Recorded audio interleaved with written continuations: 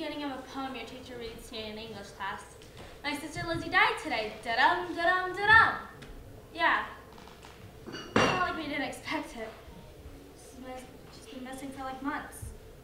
And even before that, she's been in and out, running and stuff. My mom and I were always like, Lizzie's gone. Not that we said it to each other on a daily basis, or even said it at all. It was always just there, hanging in the air, you know? Lizzie's gone, dot, dot, dot.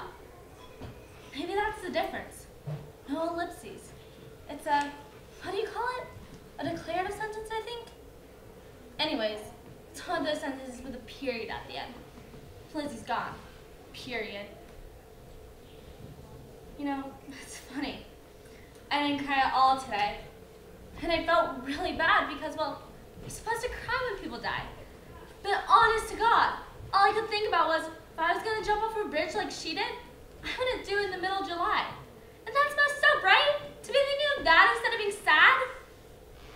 I would do it in November, or the middle of March. One of those days when you wake up with a chill because it never really stops drizzling, and the water really cold, and the bridge just a little bit slippery. And people would wonder, did she do it on purpose? Or was the handrail just too slick? Today was not one of those days. Today was a day that was like 98 degrees outside before noon. No cloud in the sky. And all anyone can manage to do is keep from sticking to the furniture. Thank you.